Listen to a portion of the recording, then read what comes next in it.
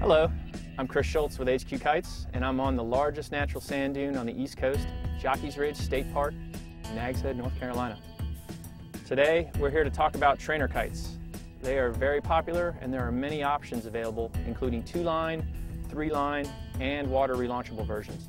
A trainer kite will help you work on the fundamental hand-eye coordination and muscle memory you'll need to fly larger kites. Not only are trainer kites the first step in learning how to control larger kiteboarding kites, they can be used as power kites in their own right. Imagine you're on a hard-packed snow with a set of skis, or on a blacktop with a longboard, or even an SUP. A power kite can pull you and get you moving. Let's talk about some of the options and price points available. With trainer kites, your least expensive option is going to be a dual-line kite. With HQ's line, the Flux is our least expensive model. It comes in 3 sizes, a 1.3, a 1.8, and a 2.2. Each comes with Dyneema line on a control bar. Some of the feature benefits: it has a minimal Dacron bridle that allows for a solid relaunch if you crash. The bridle is positioned fairly high on the wing so that when you do crash, it's easy enough to pull one line real hard and the kite will flip over and relaunch. The kite's really durable. Inside you'll find crossover bracing that adds a little more rigidity to the wing and prevents blowouts.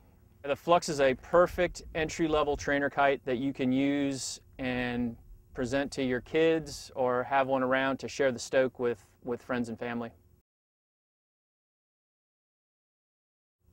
The Rush is also a dual-line kite.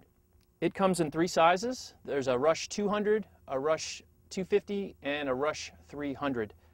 The Rush is the dual-line kite that includes a safety leash, and with a dual-line kite, the leash attaches to the end of the leader line on the bar. So if you let go of the bar, the lines separate far enough to where the kite flags out and does a couple of lazy loops before touching down on the ground. The bridle on the Rush is a sewn Dyneema bridle, and as you can see, it's a fairly minimal bridle. It's positioned fairly high up on the wing, so it allows super easy relaunch for a dual-line kite. All you have to do is let one line go slack, pull really hard with the other, and the kite will flip over on the ground and relaunch.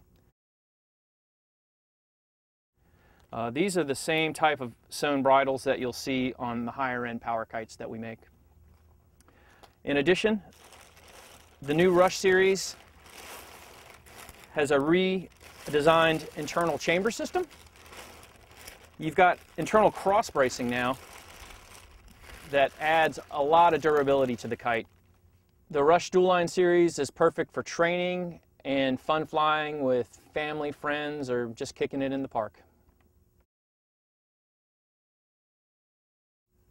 With trainer kites, when you start looking at 3-line models, you actually are looking at more of a traction trainer kite. With the 3rd line, you're getting added versatility, like the ability to land the kite exactly where you want it to come down. They generally are more controllable all around because of that extra 3rd line. We're going to talk about the Rush 5 Pro series here. They come in 3 sizes. There's a Rush Pro 250, a 300, and a 350. Now the control lines are a little bit different on the sizes. The Rush Pro 250 and 300 come with 385-pound control lines with a 3rd line, and the Rush 350, which is a bit bigger, comes with 485 on colored lines, which is a little nicer. So the construction and the build on a Rush Pro is identical to a regular Rush 5. You get the minimal sewn Dyneema bridles. The addition of the 3rd line makes a huge difference. So the 3rd line connects through the center of the bar to a safety leash. If you decide to let go of the bar, it pulls the bottom out from under the kite, and the kite will sink straight down from the sky. In most cases, it lands in a launch position. The beauty of that is you can put the kite down anywhere in the window that you choose. Now if you're flying and you crash, you can just reach out, grab your third line control, and the kite will fly backwards and relaunch off the ground. As soon as you get the kite off the ground, turn your control bar one way or the other, the kite will flip around nose up, let go of that line, then you're flying straight up again. The Rush Pro also has the cross bracing reinforcements, and all the cells have been reinforced with a new system. So the Rush Pro is really a gateway to power kiting. It's really a traction trainer kite, especially in the larger Rush Pro 350 size.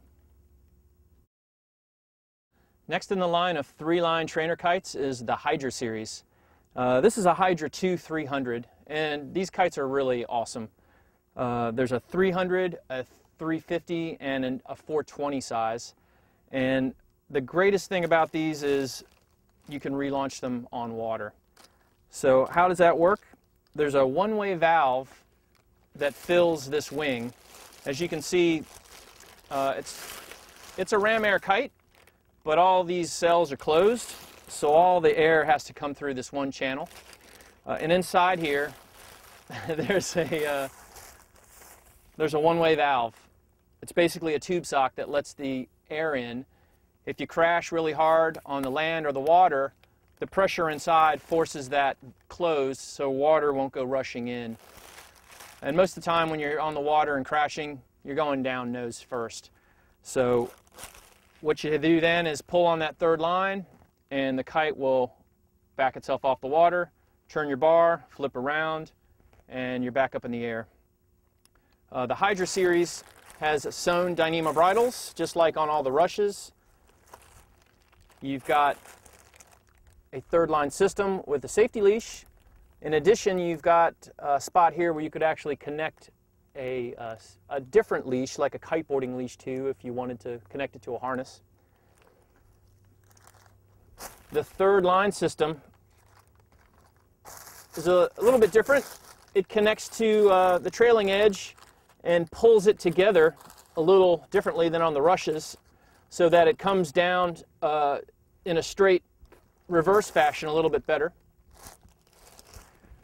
If you do happen to get any water or debris like sand inside the sail, on the tips you've got little release valves. There's a channel that runs through the kite, and it'll exit out here. If you want, you could even deploy that little piece of fabric, and that'll keep that channel open if you want to flush it. Once you're done, you flip the kite over with the zipper, and you can let all the air out. Just like that. So that's the Hydra 2. They're awesome for training on the water. You can do body drags. My favorite thing is to play with it on an SUP. You know, in fairly light wind, you can keep the kite up and moving, and you don't need as much power to pull your body up out of the water on an SUP. It's a great way to give somebody a taste of kiteboarding. And our last 3-line trainer that we'll talk about is the Scout 3 series. So the Scouts are pretty much a borderline trainer kite. They're really great entry-level traction kites, but if you need a light wind kite, or you say go with a 3-meter Scout, you're going to have a kite that's pretty versatile. Not only can you learn how to fly and control a bigger wing, you can actually use it for real traction afterward. They're made in 3 sizes. There's a 3-meter, a 4-meter, and a 5-meter Scout, and that is measured in square meters, whereas most trainer kites are measured in span, so that's something to be aware of.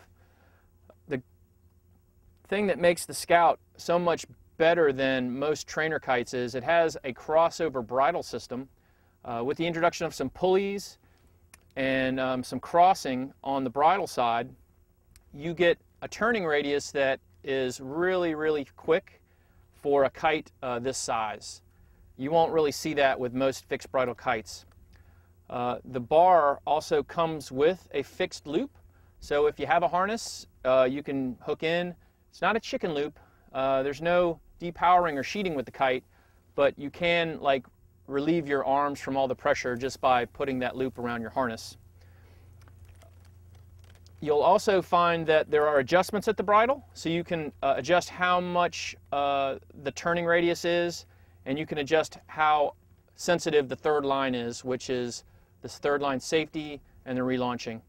That's more or less what some people will call the brake line.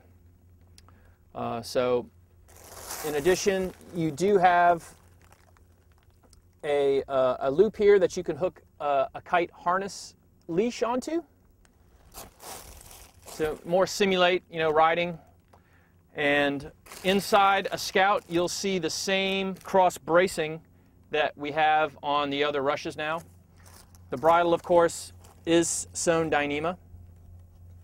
On the corners, on the tips, you've got a debris release. There's a channel that runs along the trailing edge, so if you do get any sand or stones or snow inside, you can flush it out on the tips.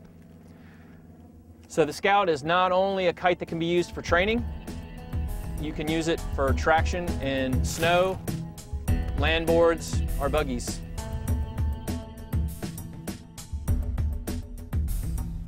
So pick up a trainer kite to help you get into the sport. Once you've mastered it, use it as a traction kite and share the stoke with family and friends. It never gets old.